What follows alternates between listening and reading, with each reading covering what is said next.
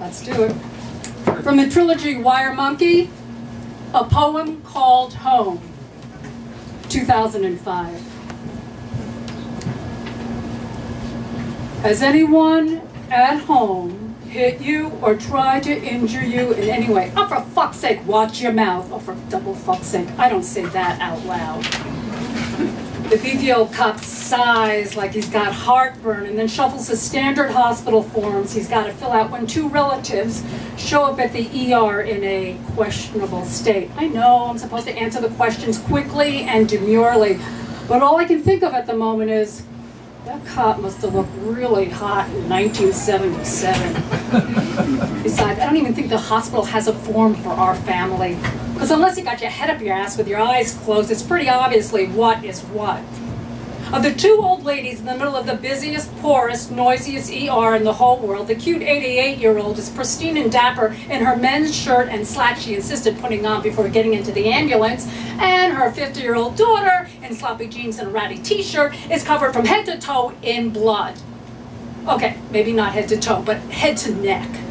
And here in the middle of the busiest, poorest, noisiest, and might I add, shittiest ER in the whole world, when you got 10 billion open wounds and disgusting everything's all over the place.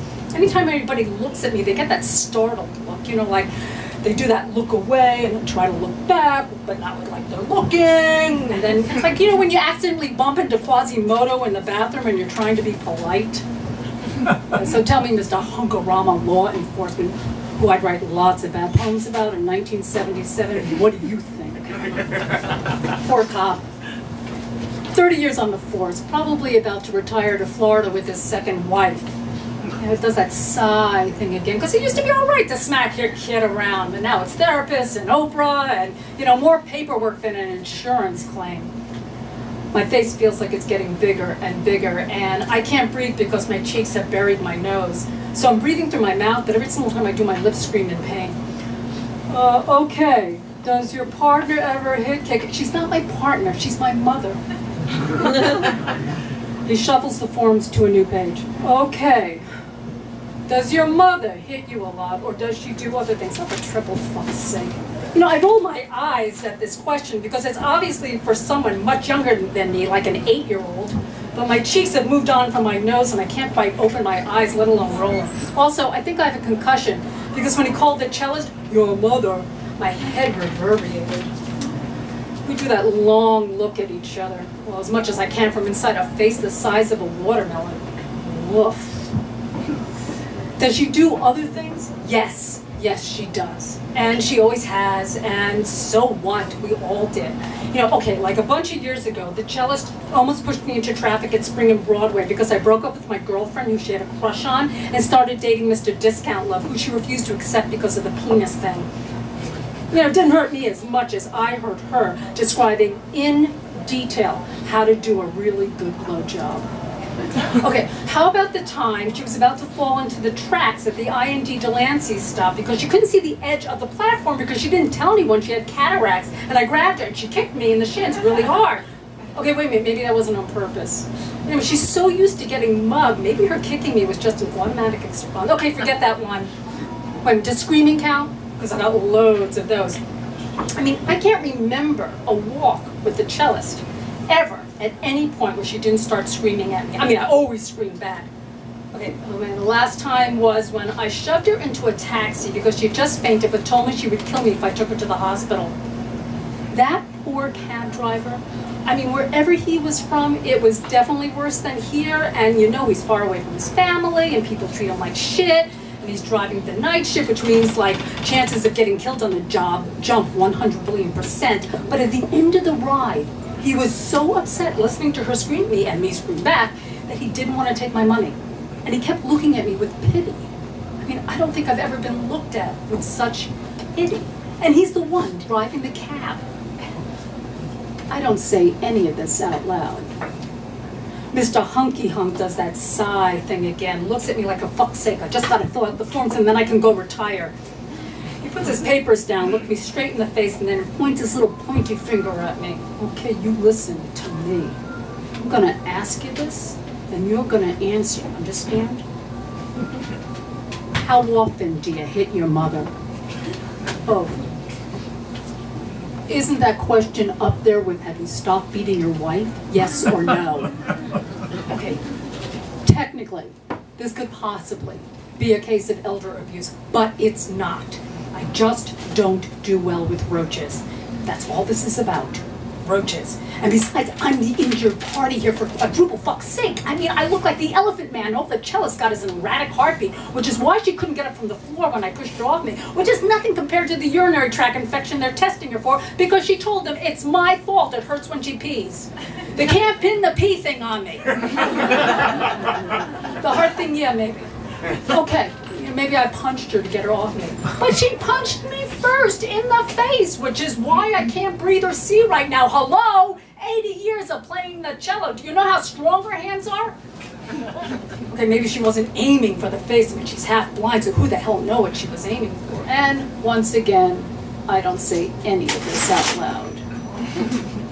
The cop gets up, walks away with his paperwork, and starts punching numbers in a phone. You know, when a cop you would fuck in a heartbeat in 1977, stops filling out a standard form and starts punching a phone? That can't be good. This plastic surgeon skips over, and when I say skip, I mean skips.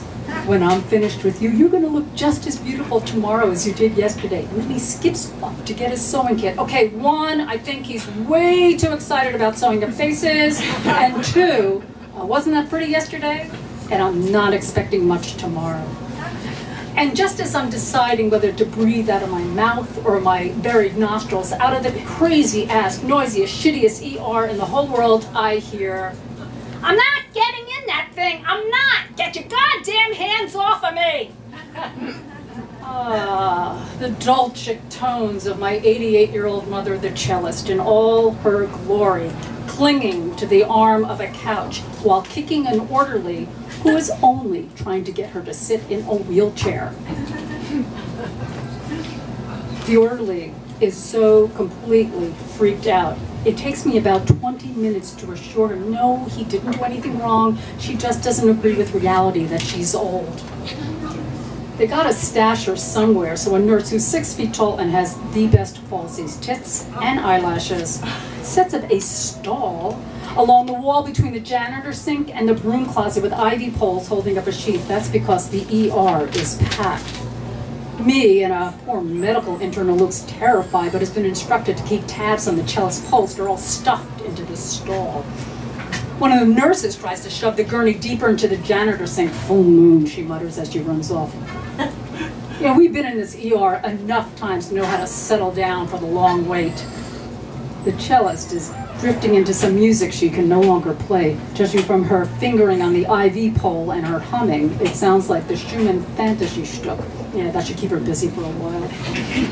The medical intern looks even more terrified. Obviously, no one made her take cello lessons. I pop onto the cellist gurney and try to get everything to stop hurting. I hate this hospital. We came here for every illness, like the time I slammed the other daughter's head into the sofa because she kicked me and then she got meningitis. Or the time the old man couldn't stop throwing up because his dead dad kept visiting him. Or the time some kid doctor gave me some medicine that only adult white men are supposed to take, but I was only 9 and he was making his first house call, and then the medicine tried to kill me, and somehow the cellist and the old men knew enough not to wait for the Avenue D bus, but to call 911. And I was fine watching my body jerk all over the place when my heart began to stop, but man, when I saw a bunch of nurses like Moses at the Red Sea part the cellist and the old man who were lunging at each other's throats over my freaking out body, I thought, geez, yeah, maybe I should become a nurse, because no one ever got my parents to stop hitting each other like that. No, really. They should just engrave over the ER entrance our family crest of a pissed off rat lunging at something. A nurse runs by, calling over her shoulder something about a tranquilizer for the screaming homeless guy the cops just brought in. The homeless guy definitely needs one. He's screaming, "Fuck you, fuck you, fuck you," louder, louder, louder. "Fuck you, fuck you, fuck you," softer, softer, softer. "Fuck you, fuck you, fuck you." I don't know if the drugs hit him or they just moved him off the floor. Silence. And then boom! All I I hear is this yelling, and I peek out and I see this father running down the aisle screaming in Spanish, "My kid's having a seizure, can I get a doctor here?" And I know that's what he's screaming because his son is running right behind him screaming it in English. I look over at the nurse's station, and there's a little girl on the counter, and she's definitely having a seizure. And the nurses are screaming back in Spanglish, "Tranquilo, tranquilo, el doctor viene, he's viening." I failed Spanish twice. Even I know that's not how you conjugate that verb. Finally, when the orderly runs over, and he must have better Spanish because the father is nodding and the nurse is helping the little girl. I swear, if that doctor moves any slower, it's going to be tomorrow.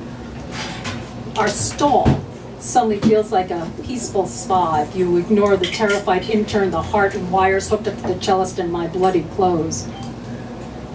Out of nowhere, my nose starts working because I suddenly smell that hospital smell that lies to you, telling you everything is clean and sterile. But really, all you are smelling are horrible diseases that put on deodorant. Thank you, Phil.